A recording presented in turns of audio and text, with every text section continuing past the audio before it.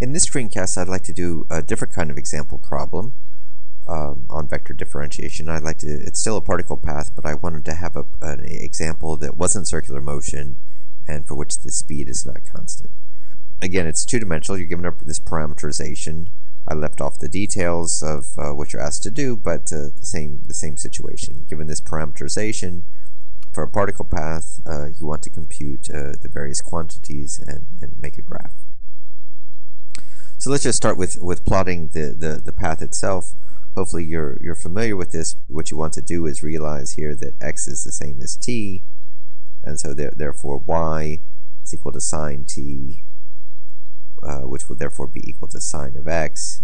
So the graph of this is simply y is equal to sine x, and I've done that down here. So here we go, x and y. And this then is the path of the particle. Again, I don't routinely say, but you just always understood that unless I say otherwise, t goes from minus infinity to plus infinity, so this curve goes off to infinity in both directions. Let's do it. Let's compute velocity, speed, etc. Velocity, and I'm going to go ahead and do the differentiation for you, even though it's very easy. So differentiate, we get 1, derivative sine is cosine t. So what could be easier? And we want to plot those, but it's helpful to also have the speed, the magnitude of this. In this case, it will be just simply 1 plus cosine squared t to the 1/2. So let's plot some velocity vectors. Again, we know that the velocity vectors will, at any point here, let me kind of illustrate this. So if I pick a point on here, let's just pick some random point here. I know that the velocity vector, whatever it is, will be tangent to the curve, something like in this direction there. Or if I'm over here, it'll be something like in this direction. I can gather the directions of the vectors well enough, but let's be a little bit more quantitative, and for that I'm going to make a table here. Let's a little table here. T and V, the components, both components of V. So when t is 0, v is 1, 1. When t is, next interesting thing is pi on 2, we have 1, 0. I'll do one full period worth. When t is pi, we have 1 minus 1. Okay, and when t is 3 pi on 2, we have, again, 1, 0. Alright, so let's plot these vectors. Here we are at 0. We have this vector 1, 1. So we're going to go 1 unit over, 1 unit up, and that'll be my vector. And it is tangent to the curve, and that's the v velocity vector at that point. Okay, and you'll notice that, let's go ahead and put it in my table, that c here is square root of 2. So that vector has length square root of 2. This one, okay, it's horizontal. The x component is 1, the y component is 0. It's horizontal, as you could gather from this. It's now shorter than the previous vector.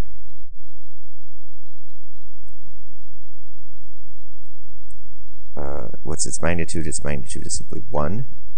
Let's just continue on. Here the magnitude will again be square root of 2. Here it will again be 1. And let's just plot these vectors.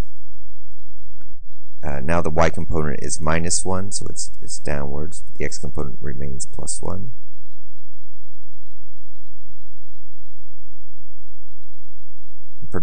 Perhaps not emphasizing enough that the speed, you get the point that the speed is now varying.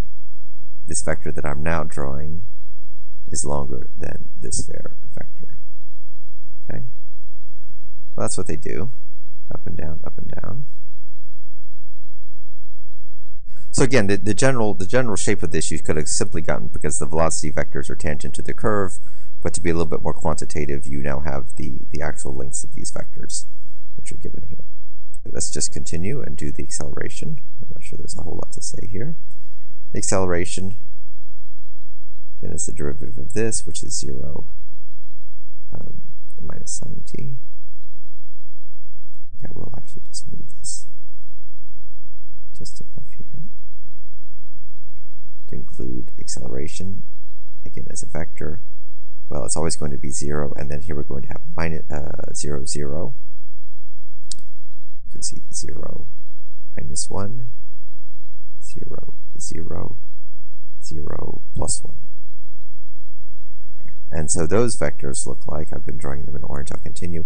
Here the acceleration is 0. Here at the top, the acceleration is downwards, has length 1, which actually is the height of this, so I'll draw it that way. Here, the acceleration is 0. Here, the acceleration is upwards, again with length 1, etc. And those are acceleration vectors.